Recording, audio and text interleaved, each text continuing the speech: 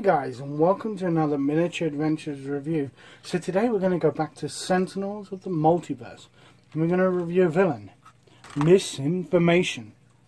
So, this is a mini expansion that was originally a Kickstarter for the Infernal Relics or Rook City expansions.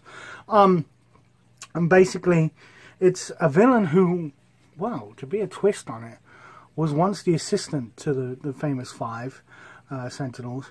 And what happens is, long story short, is because of the multiverse, she dies in one of the realities and isn't saved by legacy, and as such harbors a deep resentment for him. And when she dies, she kind of awakens in another version of herself in the multiverse, where she didn't die.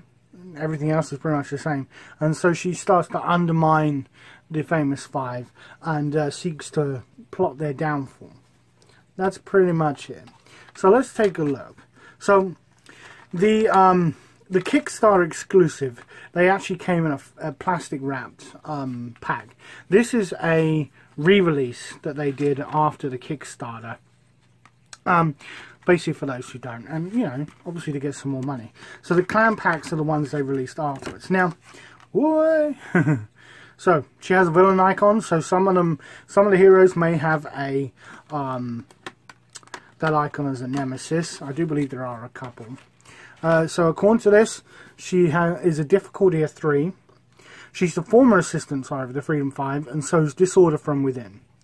So Amelia Twain, while not a household name like Tachyon or Bunker, is still a name of great importance.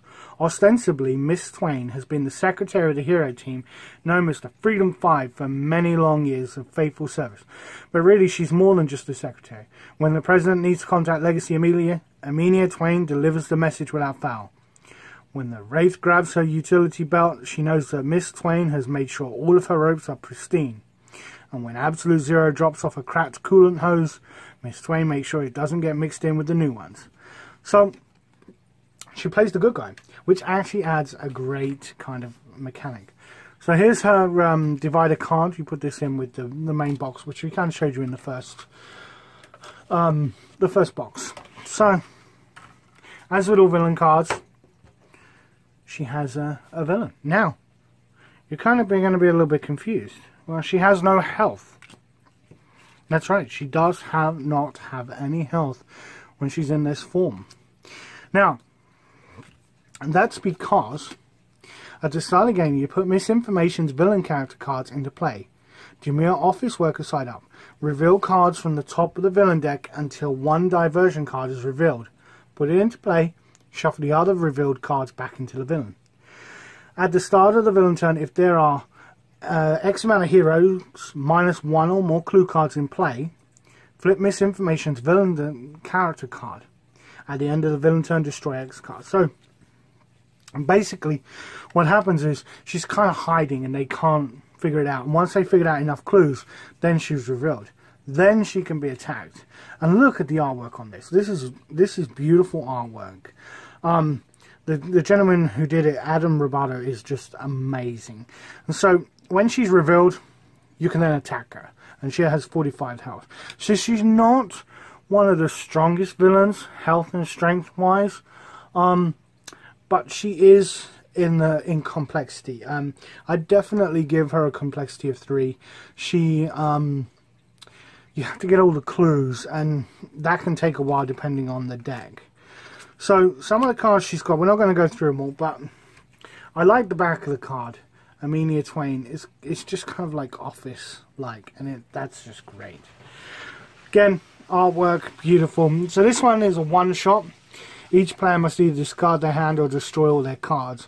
So she's not going to actually do too much damage to the heroes. She's just there, really annoying.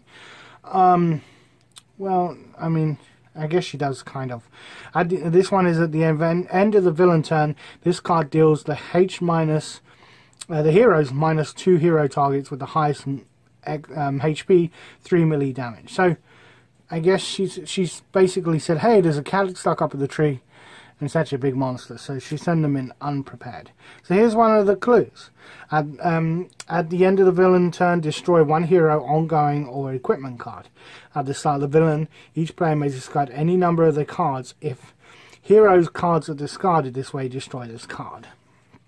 So sometimes you may want to destroy it, but other times you kind of want to build up and keep going until you get to where you want. So there's a few of those. Diplomatic Envoy again. This card deals damage, so I guess she does really. Reveal the top hero cards of the villain deck. Put any revealed diversion cards into play. So she has diversionary tactics that she can also use to get rid of some of the clue cards, and that kind of helps keep her going and make her not so much an easy target. So she has quite a few of those. Explosion in the lab. So it's almost like she's created the explosion. At the end of the villain turn, each player with 3 or more cards in play must destroy one of their cards. At the start of the villain turn, one hero may discard their hand to destroy this card. That's quite a useful one. Insider knowledge. She may reduce damage dealt to misinformation by 1. So basically she's a case of she knows what's coming, so she's going to protect herself. And there's a couple of those. Isolated hero. When this card enters play, put it next to the hero character with the most cards in play. That hero and that hero's cards cannot affect or be affected by any hero card or effect from another hero deck. That's pretty useful, especially with Legacy's Galvanize. So you could really do some damage and say, well, you know what? You're not immune to damage from Legacy, and it could take all the hits. So that's quite a quite a good card to use in combination with some of the others. Misplaced memo, and I do like that some of these are kind of secretary-esque. So this one's the hero target with the lowest HP is immune to damage. So that's kind of cool. Reveal the top card of the hero deck. Diversions. Old lady in the street. Suspicious malfunction, hey? At the start of the villain turn, each player may destroy any of their equipment cards. Threat to the president. What doesn't kill you? So here we're starting to see she's getting revealed as the secret saboteur.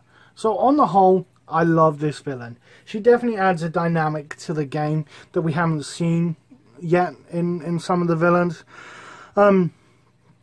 She's definitely a tricky one because you just can't keep hitting her at the beginning. You've got to make her reveal her hand, so to speak. I mean, pretty much you have to make her reveal her hand. She's a very, very tricky one to play if you don't get the cards right. And she can do a lot of damage in the meantime if you haven't revealed her.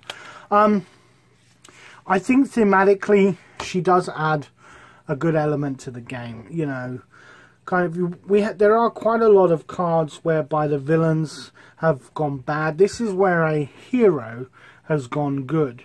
So I like that. Yeah, there's nothing else really for me to say. Definitely, if you play Sentinels in the Multiverse, I would definitely pick her up. She definitely can add a bit of mystery to the game. So that's all from us today, guys. Hope you enjoyed this video. Please like if you like the video. If you haven't subscribed, then please consider subscribing. We also have Patreon to help keep the lights on. And if you go to Hollandale Hobbies, my wife runs that, and we do have some merchandise there for miniature adventures, and that again also helps keep the lights on. Alright guys, so keep on playing and keep your hands clean. Bye.